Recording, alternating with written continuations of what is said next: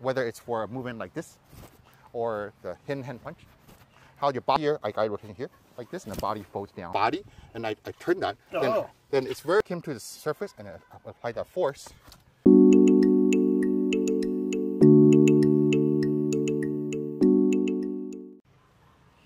Thanks for helping me. We're going to discuss today what's the difference between Chen Tai Chi, Yang Tai Chi, and what is this thing that's called silk reeling force, silk reeling Jin, and what does that have to do with everything, okay? So let's start with Chen Tai Chi. So silk reeling force is a method of everything in Chen Tai Chi. It's how they generate their movement, generate their force, coordinate their body, how they affect their opponents and partners. So it's everything. So if you've done Chen Tai Chi at all, you know it's how the body spirals, whether it's for a movement like this or the hand punch. How your body winds, everything coils and winds into the punch. So they use that to generate force. I'm not going to hit you with any of that, but that's the essence of Chen Tai Chi. And you'll notice if you look at Chen Tai Chi, the way they do their movements, and compared to the way the Yang Tai Chi does their movements, that Yang Tai Chi has a lot less coiling. So does that mean that Yang Tai Chi no longer does silk reeling? No, that's not true. It's no longer the emphasis of everything in Yang Tai Chi, but it still exists. And we're going to explore exactly what I mean by that. So, as I was saying, in Chen Tai Chi, the silk reeling is both how you generate power, and you can imagine it wouldn't be pleasant to be hit by that. And it's also how you affect your opponent. So they use these kind of twisting. Let's suppose he pushes me, like he's got some pressure. Let's just use his one arm so they can see. So here, there's this pressure right here, and I just try to push your arm off. That's kind of poor leverage, you see. But if I use both hands, that's still not that good. But if I apply the power in a spiraling manner, right away you lose the balance. What did that feel like? Oh, it felt like my muscle and the tendon just turned immediately. So anatomically speaking, it's anatomically it's unpleasant, right? So in everything I do, let's say we do a simple push hand. You push into this hand, right? Push. And we neutralize like this. When you apply the silk reeling, I apply a force like this, and then see his body will fold over very, very quickly.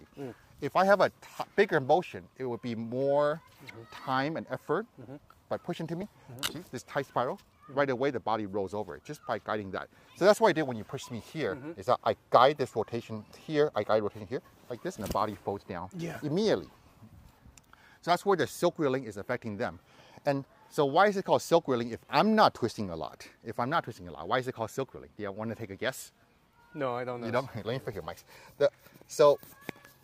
The riddle is really who is the silk cocoon? It's called silk reeling because when you make silk, you have a silkworm, they make a cocoon, and when you pull the silk off of them, you're pulling it off like a spindle, and you're gonna pull in a smooth spiraling way so it doesn't rip the silk, right? And so when we use it on somebody, if I'm spinning myself like a cocoon, that's one thing, but if I'm moving him, he's a cocoon. So that's to say, stand still, don't let me move you. Okay. So he's solid right here. Now, so he's solid, he's anchored. He's using his bones and joints and stuff to be really strong and solid. But if I turn him into a cocoon, I find the threads on his body, and I turn that, then it's very easy to move him. And actually, the more you resist me moving you, the more dramatically you'll fall, you'll spin.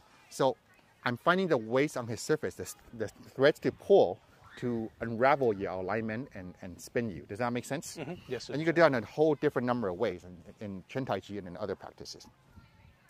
So that's silk reeling, in which you are the cocoon.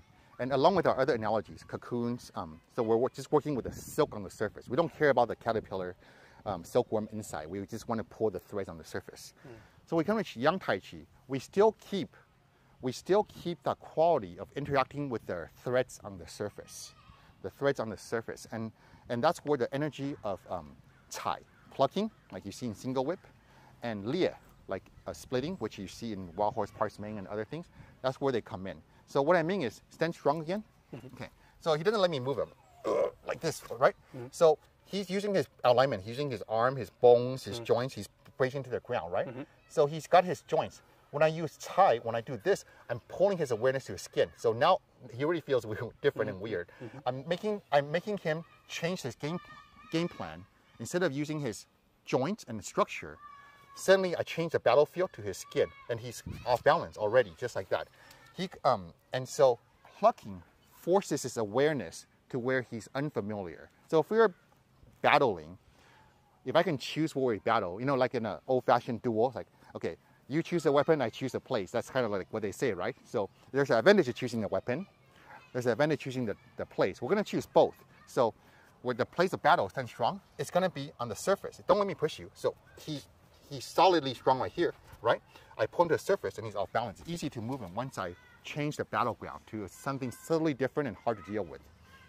I choose a weapon too. He chose power.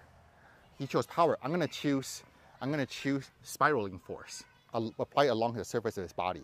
What do I mean by that? That's what the splitting is that I'm going to apply the force not into his body. Stand strong. Go like this.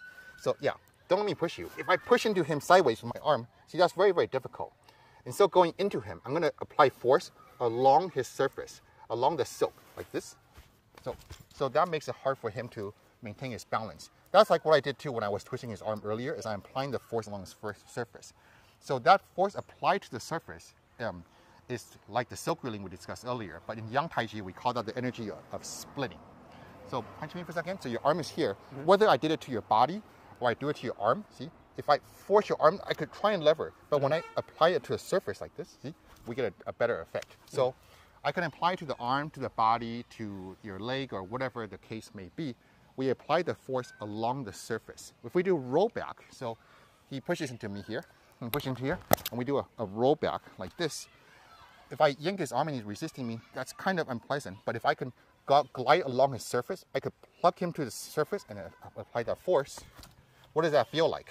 It feels like my whole body's lifted and moved. Yeah, you feel like so your my whole center body... of gravity goes off, and that's right. I'm on my toes. Yeah, the observing about your center of gravity is really good. So we're going to apply the force just like that. And so in every element, so you studied like a different Kung Fu style before, right? So ones with a lot of swinging and stuff like that. So do one that you like. Yeah, so he does his swing. So that first part should block my arm, right? You're going to push me aside, right? And then, so I'm going to do it to you. Stand strong. Okay. So if you stand really strong, it's hard for me to get past this and get this hit, right? So force on force is not efficient. If I apply splitting from here, I apply this force. See, right away he's off balance. What? So, get me ready. See, this is strong like this, but see, like this, you're off balance. What did that feel like? It felt like I lost control of my arm. Yeah. So when my arm moved, my whole body moved with it, and I became vulnerable. Yeah, so that's because I found the threads of his silk cocoon. So from his hands up, it's strong, right? I found the thread. I plug the thread, his whole body turns, and so my follow-up is going to land very, very nicely, just like that. And so you want to have that quality. And so how do you become aware of these silk reeling threads that are on us? We do a practice called mo, which is translated as like rubbing or grinding. I don't like the term grinding because it implies you're doing it very heavily, but it's actually pretty light. So when we do basic push hands, you push into me. This is just making circles. But actually in every little motion, when I go from here to here, there's a sense of rubbing on his skin. When I feel that, it allows me to gain awareness of the silk threads, as I call it, that forms a silk reeling. So let's push again. Don't let me move you aside. So see, then I'm really having to muscle this to make this happen, right? But when I find that feeling, I could easily move him aside. See, I find the rubbing and I apply the silk reeling. Here too, don't let me move you. So he's resisting me here. But if I find it here, I plug it, see, then it's easy for movement. His whole balance is compromised. So here, push me, so he's solid here. But as soon as I do the rubbing, his balance is off. You can feel that. And once I do here, it's even more off. So when you apply the silk reeling, the effect of your internal power being applied to them is amplified because you're attacking them where they're vulnerable. You're drawing them to a battleground, to the surface where they're unfamiliar and unable to use their full strength of their joints and their muscle and their body weight. So in that way, it's very, very advantageous. And it's not just on offense. Let's say you lock me down. Yeah, so now he's got me on this situation. He's trying to twist my arm. So in the twisting, there's some rubbing there. He's already rubbing for me. So from that, I gain a sequence. I could turn this and the posture, you know, the same thing, you float up and you can't maintain your posture, and we can do something else. So whether you're on the defensive side or on the offensive side, you use these qualities. And it's trained by the practice of rubbing in our position. How to be aware of the slight movements on the surface, this little bit right here, how that gives you awareness along their whole body, so you could take their center, control their center in a way that they cannot easily defend. How do you have this kind of effect on people? Okay, so that's our discussion on Chen versus Yang style Tai Chi, where they differ, but where they're still the same, where this quality of silk reeling is preserved in Yang Tai Chi, in plucking and in splitting. Do you have any questions? No questions, Super Okay, Chester. fantastic. All right, thanks for helping me demonstrate. Thanks for watching.